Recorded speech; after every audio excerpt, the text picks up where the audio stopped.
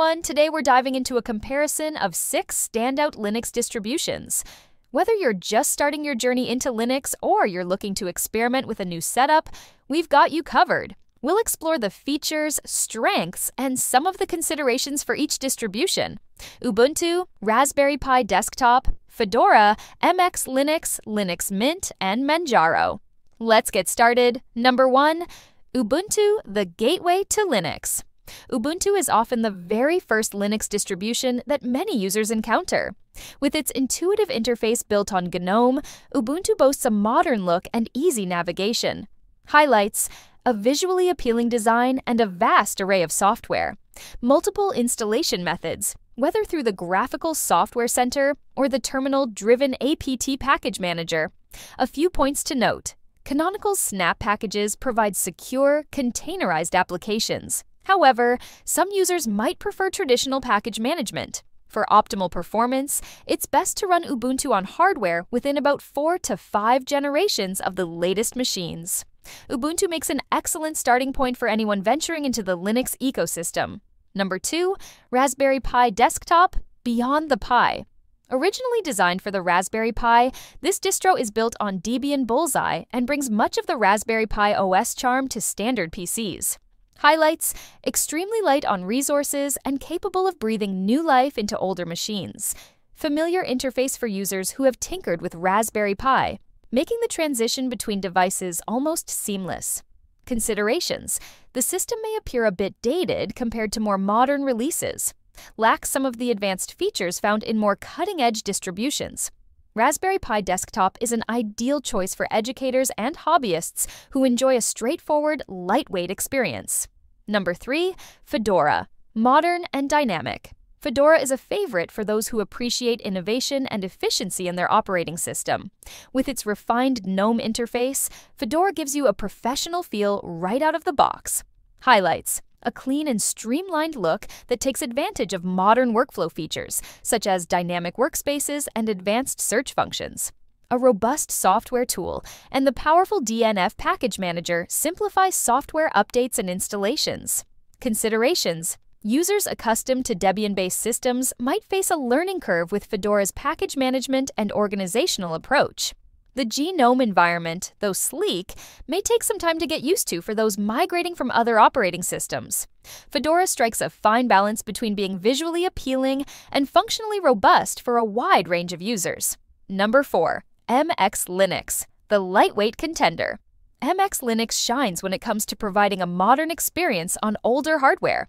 It's built on Debian Bookworm and comes with several desktop options like Xfce, KDE, and even a minimalist window manager like Fluxbox.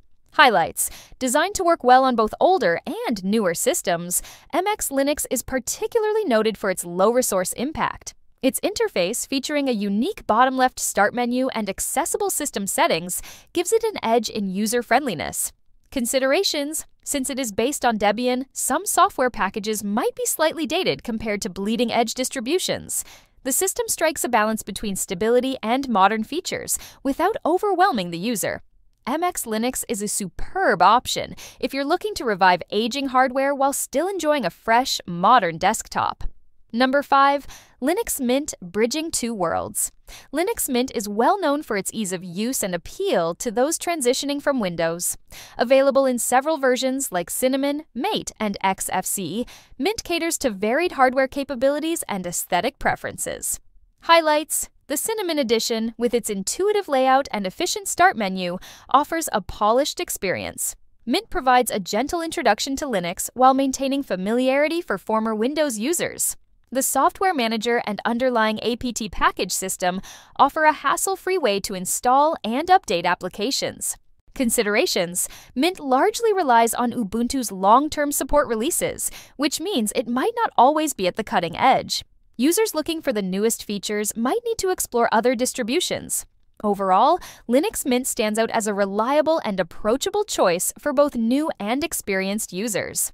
6th, Manjaro. The Arch-based performer Manjaro takes the power and flexibility of Arch Linux and wraps it in an easy-to-use package. It appeals to both newcomers and power users alike. Highlights: known for its fast performance, Manjaro is highly optimized for both low-powered devices and high-end systems. The distro offers multiple desktop environments including Xfce, KDE, GNOME, and more specialized options like tiling window managers. Its user-friendly approach allows beginners to tap into the capabilities of an Arch-based system without facing the complexity usually associated with Arch. Considerations: transitioning from other family trees, such as Debian or RPM-based systems, might require adapting to the Pacman package manager.